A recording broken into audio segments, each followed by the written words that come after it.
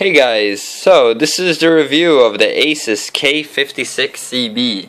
It's an almost extra slim, you could close to say that it's an ultrabook. You know, it's not very thin at all, or I mean thick at all if you notice it. You got the ventilation exhaust there. This is almost a gaming laptop slash media laptop. You know, it reaches around the price range of about $800, $699 I think I have seen it for. Which is what I got it for, and I thought it was a bargain. Basically, I needed a laptop that was lightweight. You know, it didn't take too much weight, you know, to carry around. You know, nice color, island keyboard, and most of all, be able to just fire up a game when I'm away. I've been using all those integrated graphics, and it's just horrible. You know, can barely even play Minecraft without it lagging, and I got tired of it, so I figured I wanted something like this. It comes with an Intel Core i7-3537U processor. Most people on the net have been selling the i5 instead on it. It's a little bit slower clocked when it comes to turbo core and base clock. I think it's a 1.8 instead of a 2.0 like this one is. It's also turbo clocks up to 2.8. Using both cores, and then goes up to 3.0 and 3.1 when it's just a single core. So it's still a pretty competent processor. I think I read some reviews out there that it competes with the Intel 2610 mobile or 260 quad mobile, something like that. I mean, nonetheless, this is a good Intel processor, and it does get the job right. And as you will see further on, we'll show it in the review. So this is the laptop you're actually looking for. This is Asus K56CB. Comes with 8 GB of RAM. And the fun part about it is that it has a graphic card, which is not that bad at all. It's a GT740 mobile. According to what they've been saying is you can play Battlefield 3 on low-medium settings, which I can agree is no problem at all. So when you open it up, you see the nice contour, almost MacBook-like if it wasn't for the screen here. We'll fire it up here. I installed an SSD on it because I wanted it to boot up really quick. I didn't think that those 5,400 RPM hard drives were quite doing it enough for me. So you can see here, should start up in a few seconds.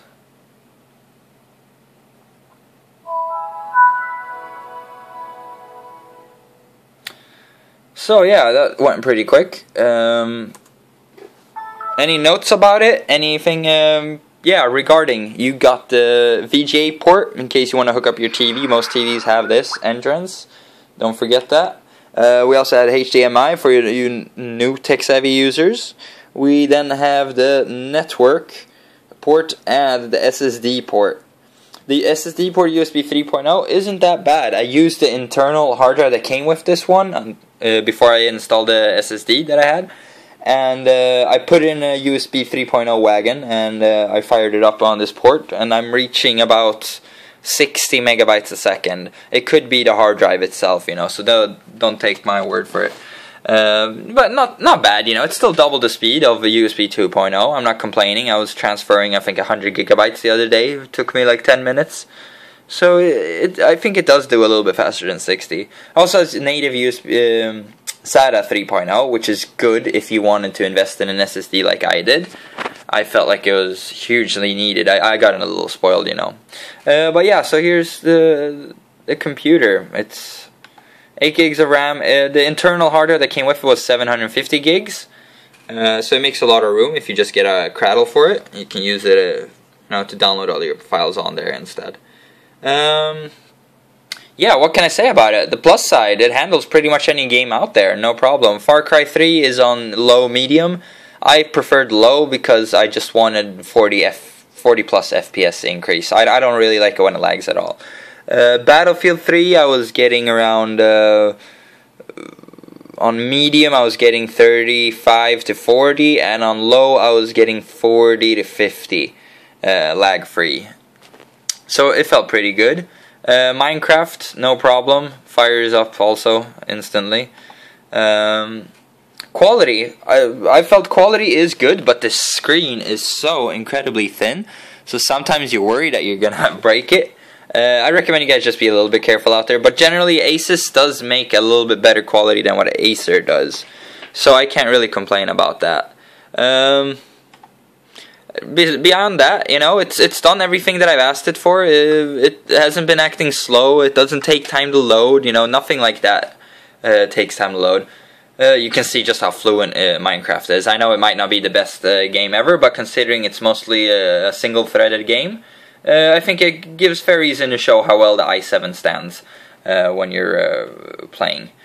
I played Killing Floor on it, no problem. I can max that out. I've also been playing Team Fortress 2, max that out on 120 FPS. So I mean, like I said, you know, this is a good laptop if you don't want to spend too much money, but you still want to be able to, you know, play a little games when you're out with the missus, you know, on a weekend trip, and you just can't let your fingers go off that trigger, you know. The speaker is probably the worst part about it, but it could just be me, you know. I'm not very sensitive, but I just felt like this angle that the angle that they put the speaker at just kind of like launches it up towards you. So if you're sitting in an angle like this or an angle like this, you're not gonna hear it just as good or as fine as it would if you're just standing right in front of it like the camera is right now. It does get pretty loud though, I do believe, if I'm not completely farting around here. I'm gonna give you guys, oh, I haven't checked that yet. I know a lot of people use Windows 8. I can't find a reason for it. Windows 7 works so great for me. That's what I wanted, you know.